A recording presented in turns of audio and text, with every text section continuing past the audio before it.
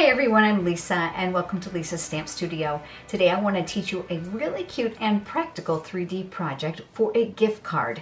This cute little envelope is actually using the new gift card framelits die, and it will create a gorgeous pocket for any type of gift card. I've made this one a little on the glam side because you know my taste, but they can certainly be whimsical or for kids or for any occasion. Holidays are not far from us, believe it or not, and you're going to probably give a lot of gift cards this year, so this is a great way to make them look real fancy. Let's get over to the stamp table and let's get started.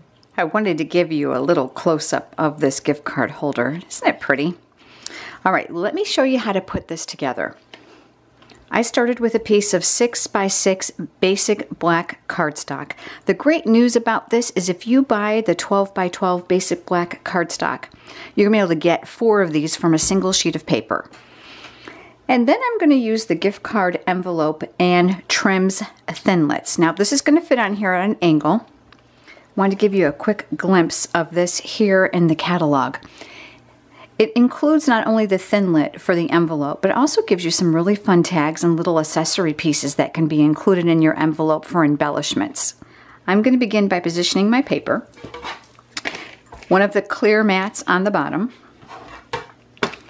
and a clear mat on the top.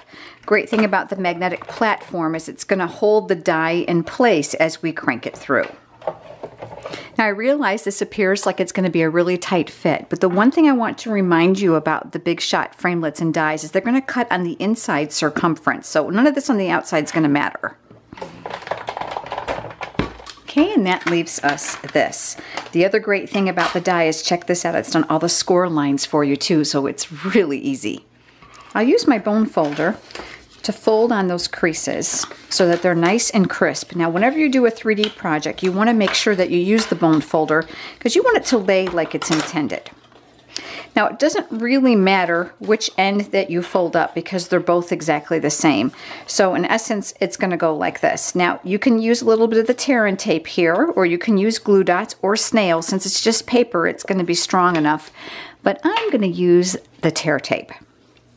I think it's called tear and tape, but this is just easier.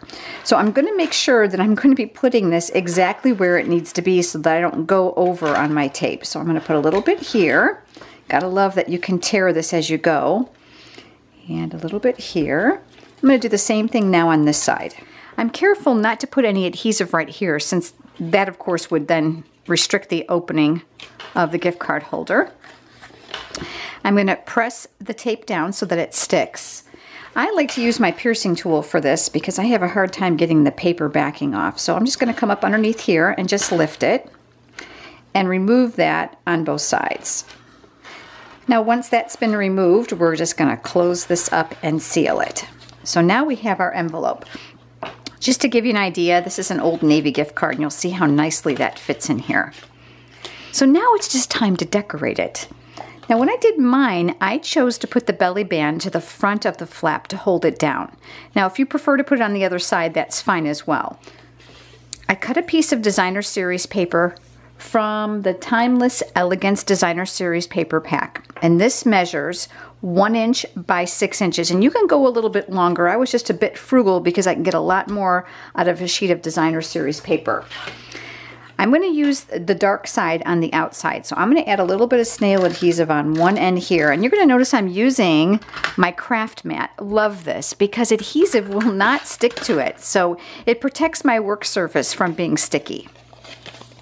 So I'm going to start by wrapping this around here. Now you're going to see these barely make it. Now I don't want to make the belly band too tight because remember, you want to be able to slide it on and off to get your gift card holder in there, or to get your gift card in there. Now it's going to be very important that you don't put too much adhesive, otherwise it's going to stick. So now we have the belly band. From the same Designer Series paper stack, I've just chosen some printed paper that's in there, and I'm using the Pansy punch, and I'm going to punch 2 of these out. here comes the fun part. We are going to crumble these up. I know there's probably some of you that are freaking out right about now thinking, oh my gosh, that pretty paper, she's going to rip it and crinkle it. Yep, I am. See, I want my flowers to look more realistic, and no petal is perfectly flat. So by crumpling the paper, I'm going to get a more realistic appearance, and not to mention, if I've had a stressful day, this is just really quite therapeutic. Lots of fun.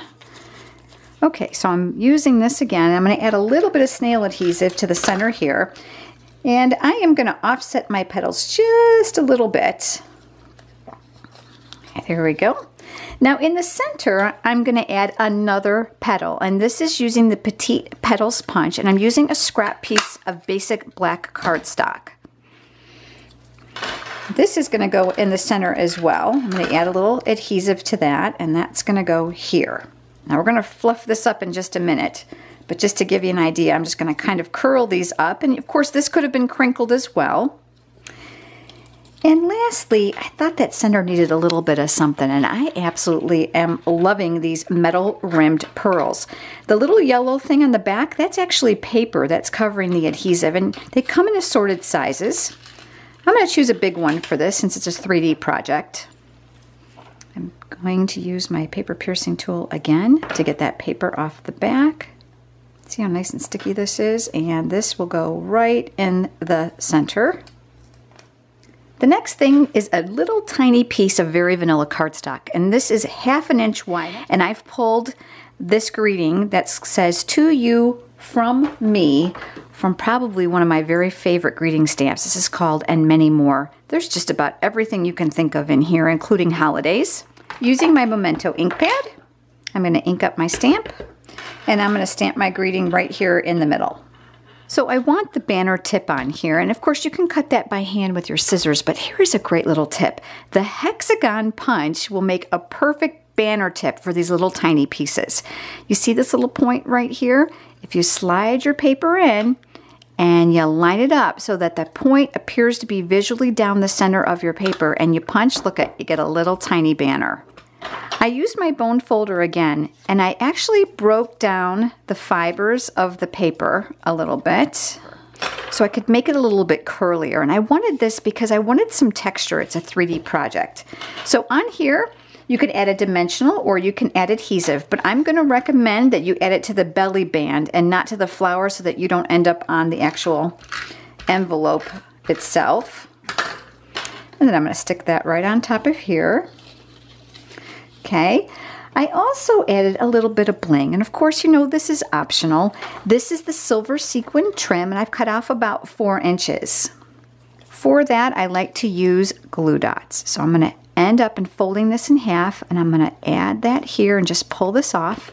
And then I'm going to tuck this underneath one of those petals to kind of hide my raw ends. So I have a little bit of bling there. And now we're going to add our greeting. And another glue dot is going to work famously for this. There we go. And then I'm going to tuck this underneath here. So making sure that it's sticking to the belly band and not to the actual envelope. There you go. Isn't that easy? It's pretty, huh? So here's the one we made today, and here's my original. I'm so glad you joined me, and I hope that you'll come back next Monday for another video. Have a great week, everyone.